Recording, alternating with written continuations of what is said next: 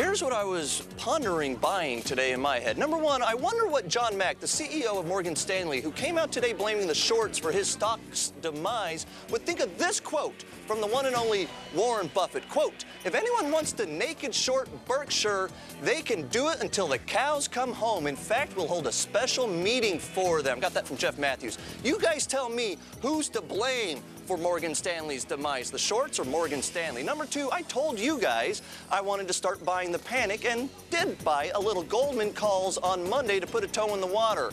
A toe in the water, to answer a lot of questions, in my mind is, say, about 1% of how much capital you are going to allocate to stocks. So $1 million portfolio would have a $10,000 toe. A $100,000 portfolio would have a $1,000 toe. But keep it toesy for now. No matter what you do, do not panic sell this market. And number three, the close today, guys, as you saw, was awful. Just like the action this week has been awful, just like the economy is awful. The good news is that we'll soon want to start putting our feet where our toe is. Yes, in the market. Easy does it for now, though. But believe it. It's going to turn around. Rebecca? Cody, thank you. Breaking news, everyone. Multiple